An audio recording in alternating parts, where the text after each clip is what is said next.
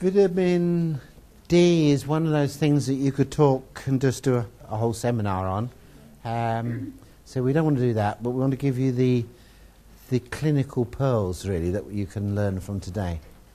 And I think the most important thing is that you can't say a person has adequate vitamin D by testing them with vitamin D. Okay? That will tell you if they're deficient in D, but it will not tell you whether the nuclear receptors are being activated by the active forms. So the best way to remember this is that the vitamin D comes from the diet, the 25 is the storage form, and the 125 and the 2425 are the active forms, which have short shelf lives. So, not short shelf lives, short half-lives in the blood. So here, to summarise that, and you've got all this on your chart there, you've got the 7-dehydrocholesterol. This is the form of cholesterol which is under the skin, at the fifth layer of skin. So you have to have ultraviolet of a very high frequency or wavelength to penetrate. So this is the UVB, which is always considered the B for bad UV, because it's a shorter wavelength than the UVA, which gives us a nice suntan. Okay? So this is the one we tend to use suntan lotion to protect against. But at the same time, if you don't have that UVB, you don't convert dehydrocholesterol into vitamin D3 or cholecalciferol. And the wavelength is 290, given a bit of take. Now, 400 is the end of the visible spectrum. So when you go below 400, you can no longer see the light. Okay? But the light is there, but we can't see it. So in fact, we know that anything beyond 400, smaller than 400, is ultraviolet A, and then at 300 it goes into ultraviolet B. We don't see that, but fish can. Fish have eyes that see into the ultraviolet because they don't have the red end of the spectrum because it goes through the water. So they don't see red. Okay? So they're very fortunate they can see ultraviolet, but they don't see the red world that we do. Okay? And the birds have 4 cones in their eyes, and they can see more. So some birds are able to track in the infrared zone. Owls are one of those. So an owl can spot a mouse in a field in the darkest night. Not because it can see it, but it can heat seek it. And it drops a speck of urine every second or so. So every time that mouse drops a bit of urine, the hawk or the bird, the owl, spots that, follows that trail and takes the mouse, just like that. Because it can see effectively into the infrared zone at the other end of the spectrum. But 290 is the one, and that's the one you get from the high sun when it's above 45 degrees. So this is why it has to be in the midday sun. Now, as we talked before, diet is very small. Difficult unless you eat liver, fish liver particularly, cod liver being better than halibut generally, and wild mushrooms. Very difficult. It's amazing that people get enough D at all, really, from the diet that they follow, which is probably why they reckon generally 50% of people in this country are deficient in vitamin D the whole year. 50%. 85% of people are deficient in the winter, in the midwinter. So it's a real big problem, isn't it? Okay, if 50% of people are deficient the whole year, you know, heaven knows what they're like in the winter. No wonder we have so many ailments associated with vitamin D. So the cholecalciferol goes through the blood to the liver, where it's hydroxylated at the 25 position, and it's called 25-hydroxycholecalciferol. That has other names, but this is the easy one to remember. This is stored in the liver, muscle, and fat. All right? So this is the one they measure in the blood.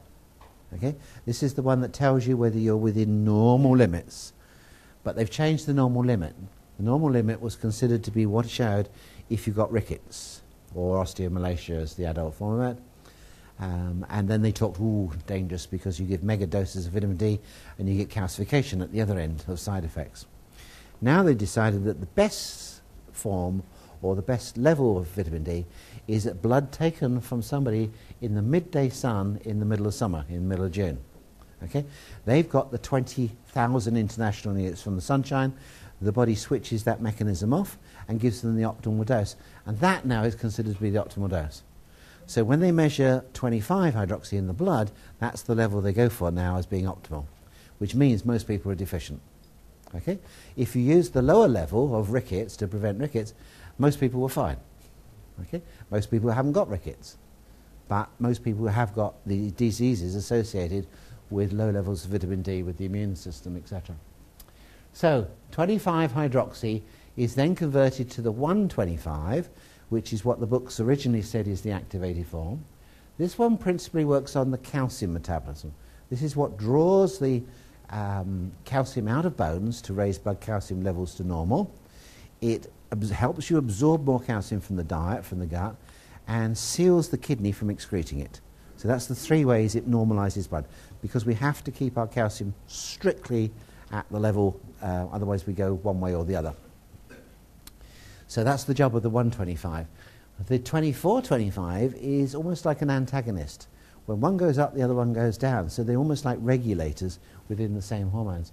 So this 24-25 hydroxy, which is the alternative one, is converted in the prostate. This one is converted in the kidney, this one. This one is converted in the prostate, the testes, brain, skin, colon, breast, lungs, heart, and immune system. Probably anywhere, but these are the main ones that we find. Okay? So this one converts onto the 24-25, which is the immunomodulation. This is the one that helps us with our macrophages and monocytes, in other words, our immune system. It gives the prevention of autoimmune diseases like multiple sclerosis, rheumatoid arthritis, type 1 diabetes. Now, I've checked for years all my multiple sclerosis cases, and very few of them show to vitamin D deficiency, because they're all taking it. You know. But none of them are deficient that much in vitamin D. They're all deficient in 24-25, which nobody's measured. Because you've never measured 24-25 or 125, nor have I. Okay? You're the first people, because we've been able to obtain these markers, you're the first people in the applied kinesiology world to ever have used this. This has never been done before, to realize that vitamin D is not vitamin D, it's the activated forms, on the assumption that everybody activates vitamin D. So do not base your diagnosis that a person is not vitamin D deficient because they don't strengthen to vitamin D. This is the one that prevents infections. Okay, so this is very, very important to get this level up to prevent infections. This is the one that regulates cell growth, in other words, in cancer prevention, and maybe even in, alongside cancer maintenance for people. It improves mental health. This is mainly by helping stimulate the serotonin pathway, and it's anti-inflammatory, so it reduces pain, particularly bone pain. So that's sort of it in a nutshell. Now this slide here just puts in the enzymes that do this. So this first one, from cholecalciferol to the 25, is a hydroxylase enzyme. It's cytochrome 2,7A1. The conversion through the kidney to the 125 is by cytochrome 2,7B1. And the one that converts here to the 24-25 is CYP24. So they're all cytochrome P450 enzymes. Do you see that? You understand the same thing. They're hydroxylating enzymes. Same enzymes, family, which do the detoxification of xenobiotics and a lot of our hormones. Okay? Because this is really a steroid hormone, vitamin D. So, how do we stimulate these enzymes? We give them something which stimulates the liver to produce more of the enzymes, and that's where the black cumin seed comes in, possibly the piperin or a piperin-like substance which actually stimulates the liver to produce more of the enzymes. Okay? That's where I got the idea from. So we've known that certain spices will stimulate liver detoxification.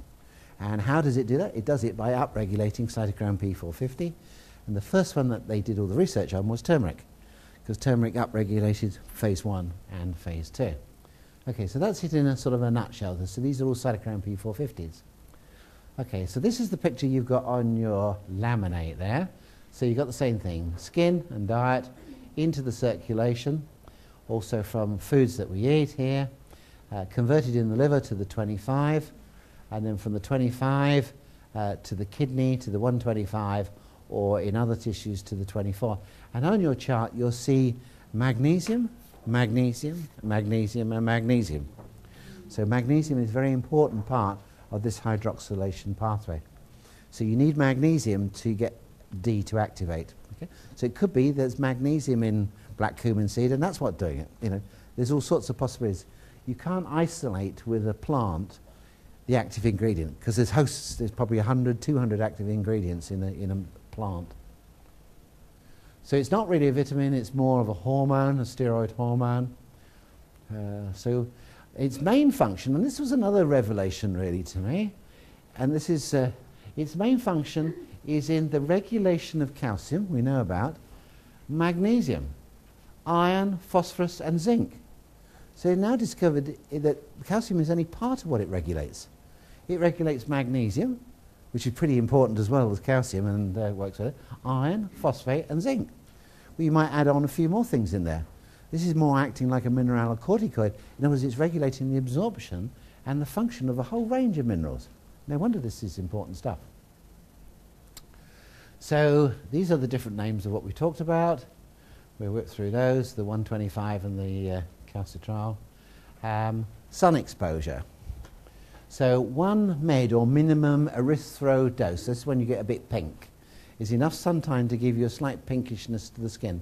Up to 20,000 occurs within 30 minutes, depending on the skin tone. You should not use any sun lotion at that time, because obviously if you're using sun lotion or a block, you're not going to get the UVB.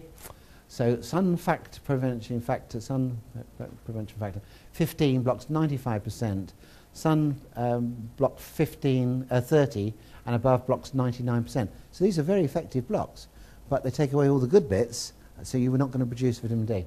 As does, of course, a greenhouse or a conservatory.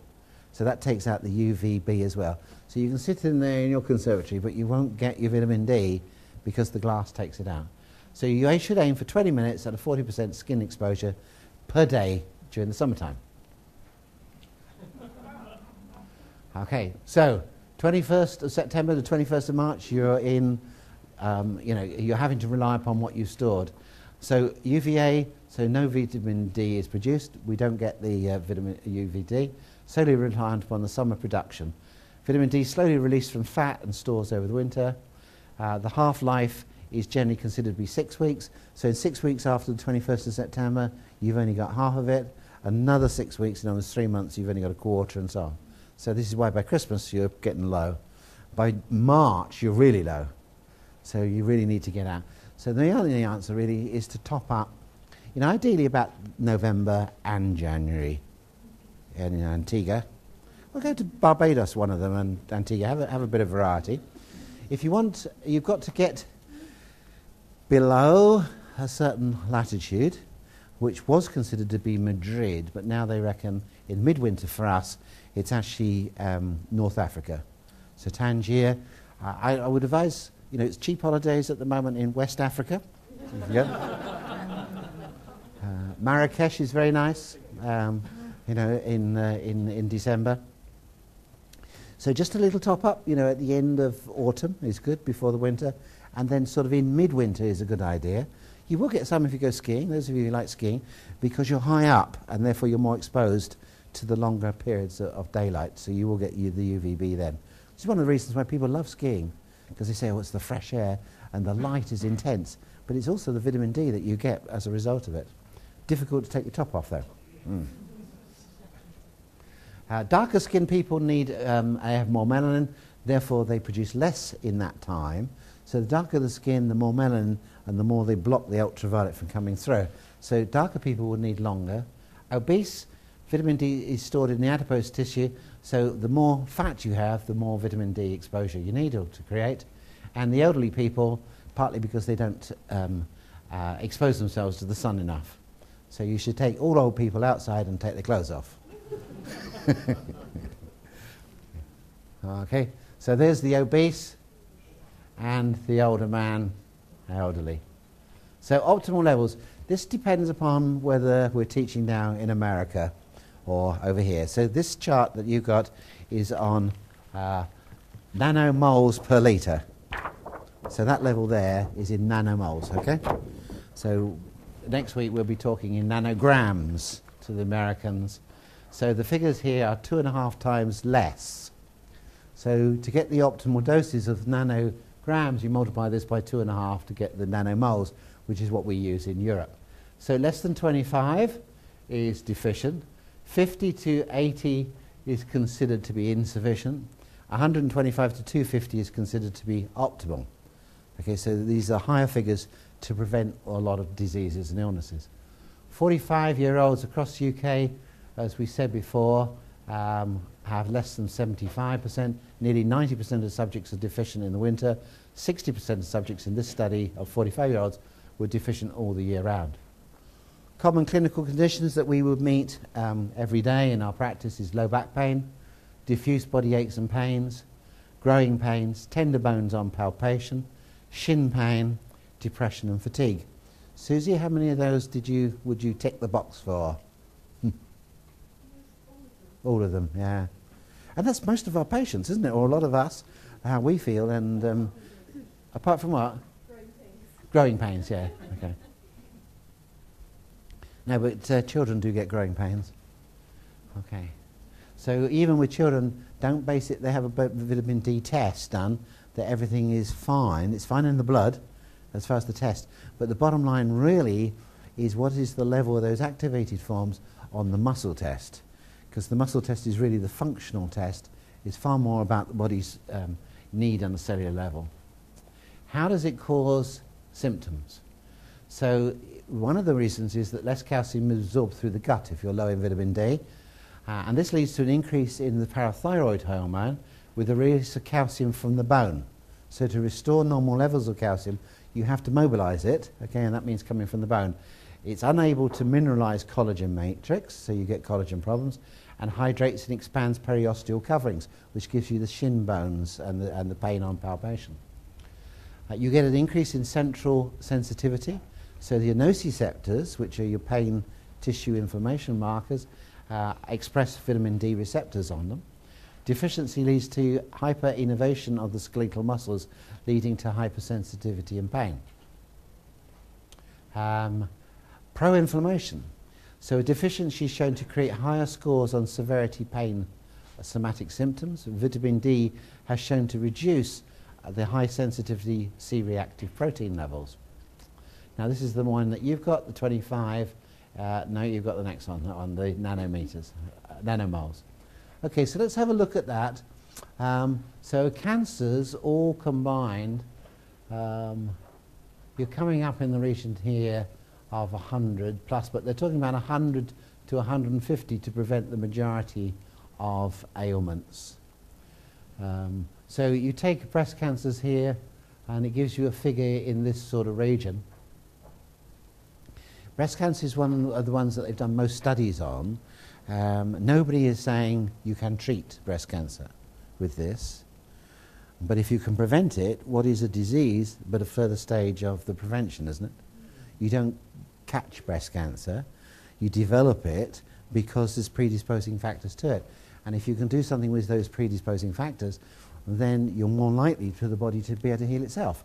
Just in the saying that we took this morning, if you take the right minerals and you balance the right hormones and you get rid of homocysteine, you're less likely to get osteoporosis later on. Okay, so it makes sense to do something about it on the prevention scale, but if you do have the problems, even if you go down the route of surgery and chemo, etc., you're still going to be deficient in the things that you are deficient in, aren't you? So, you know, it's very important, and most people do want and look desperately for help now, if they do go down and have surgery and chemo, what to do to prevent it. And because I always ask patients who've had surgery, they think, what did they tell you was the cause? And they say, oh, they don't know. Well, what did they tell you to do to prevent it? Nothing. They come away with no advice. They're completely lost.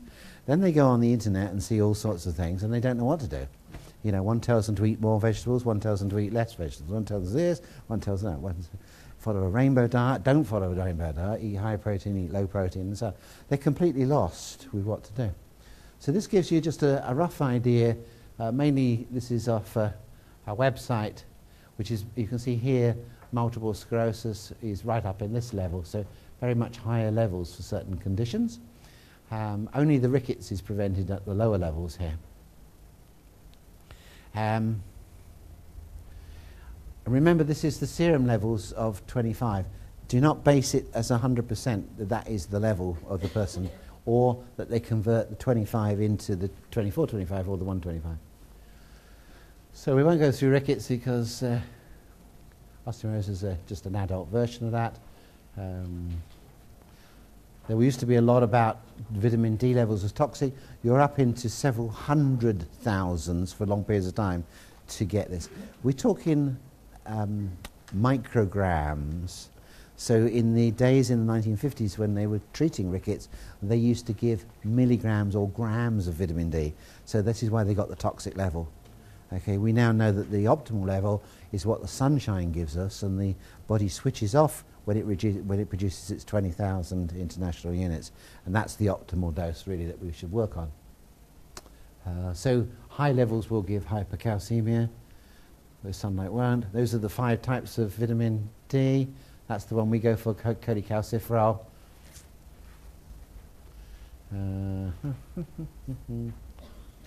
What's that one to do with? It can be made by exposure of skin to ultraviolet. I don't know why that's in there. Biological forms, animals, dehydrocholesterol. So we talked about conservatories do block the light, the ultraviolet. There's the 5 layers of skin, so it has to go right down to the spinosum level here and the stratum basal level. This is why you need the ultraviolet to 290 or below. We talked about sunscreens. We didn't talk about that, some of the bad things, bad chemicals that are in ones. See here, that's the one that you've got on your chart there, magnesium, magnesium, magnesium, magnesium, and magnesium. All very important to regulate all these hormones and the conversion pathways. We've talked about the cytochrome P450s involved with the conversions. The vitamin D receptors on the nucleus of the cells have been found in a lot more cells than just bone. We know it's in the kidney and brain and ovaries and prostates. So osteoclasts are the type of cells that absorb bone. They're the ones that break bone down. And osteoblasts are the ones that form bone. So we know basically when we're growing up to 25 years of age, we have more osteoblastic activity. When we're 25 to 35, we're even, and at 35 onwards, we're on a slippery path, okay? So it's at that point our radiation begins to drop down, and we need to build that up with the right bone nutrients. Okay, so that's vitamin D affects the immune system, or lack of it, because vitamin D receptors are expressed in several white blood cells, particularly the monocytes and macrophages, and they also activate the T and the B cells. Vitamin D increases the expression of tyrosine hydroxylase, which goes on to produce L-DOPA, and so it's one of the main reasons for the pathway has roles in the adult. Diseases associated with malfunctions of this particular vitamin D hedgehog signaling pathway is basal cell carcinoma, which is one of the most common carcinomas on the skin. Has anybody had that? I'm looking for somebody. You've had it. Okay, you'll be the next patient. Because that's the typical case where you probably will not find she's short of vitamin D, but she's short of one of the activated forms. Okay? And therefore the best thing is, if you see any of those sort of appearing, you need a vitamin D cream fast into it. But also you should find that the person will not respond usually to vitamin D unless they've had no sunshine at all. Herney and Honeck contend that you need 4,000 to 12,000 units per day, although other people now say it's a little bit more than that. McCullough's suggestion is actually up to 250 as the blood levels here. Allowable health claims: you can claim vitamin D improves the immune system, a normal inflammatory response, it regulates muscle function, reduces the risk of falling, may help prevent osteoporosis and build stronger bones. You'll notice in the bone formula that we talked about, the Stardust this morning, the bone formula, we don't put vitamin D in it. Why? Because that's a dry compound, and you can't use vitamin D in a dry compound. You know, it's a complete and utter waste of time to put vitamin D powder into that and pour it down with a glass of water or mix it with water, because you simply will not absorb any vitamin D if you put it with water. Okay, does that make sense? Because it's a fat-soluble vitamin. The only way you'll absorb a fat-soluble vitamin is with fat or oil. Okay? So the minimum you've got to do is put it into an oil, a teaspoon with some oil, but it's better to use the oil-based one to begin with. Okay? There's many companies that do this. Many companies already put it in the oil, but they put it in sunflower oil, olive oil, but not the right oil that activates it. Right? And that's the difference. If you don't put it in the right oil, you'll get your vitamin D, no problem at all, but that won't guarantee you can take it to the next stage. So diabetes decreases mortality, bone health, multiple sclerosis. These are all health benefits that you could actually make claims for now. Sources, we said, are very difficult. This was a source which I found interesting, cocoa husks. That's the bit they throw away from the cocoa bean. Great compost, they give it a compost, and they use it as an agricultural feed to supply the vitamin D for cattle. And when I saw that, I realised if they can supply the vitamin D for cattle, we can have it for humans as well, can't we? So, of course, where does the cocoa bean come from? It comes from the hot places where the D is in there all the time, isn't it? So the husk on that, which they throw away because it's no good for the chocolate or anything. Whole eggs, you'll get a little bit, but mostly liver compounds for the D3. The activated forms, we know, only have a half-life of 15 days. That one, actually, the 125 is generally not a good indicator of vitamin D status because it has a short half-life of 15 hours. And just to finish off there, just a couple of the enzymes that are induced, that tyrosine to L-DOPA going on to dopamine. Okay, so this is our neurotransmitter of L-DOPA, of dopamine and of noradrenaline. So these are neurotransmitters as well as hormones. And that pathway there, this hydroxylase, is stimulated by or induced by vitamin D. So this one converting cholesterol to pregnenolone, which then goes on to progesterone and aldosterone for the collagen, etc. And this one is induced by vitamin D. And this one is also induced by vitamin D, is the nitric oxide synthase pathway that converts arginine into nitric oxide. Now I'll do briefly about nitric oxide a little bit later.